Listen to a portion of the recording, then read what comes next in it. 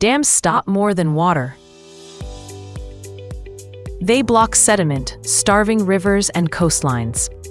Gravel, sand, and silt collect behind the dam, instead of slowing downstream. Oh, downstream riverbeds erode. Spawning habitats disappear. Wetlands and coastlines shrink. One solution? Reservoir flushing. Timed releases that carry trapped sediment past the dam. Or use sediment bypass tunnels. They guide material downstream without flooding risk.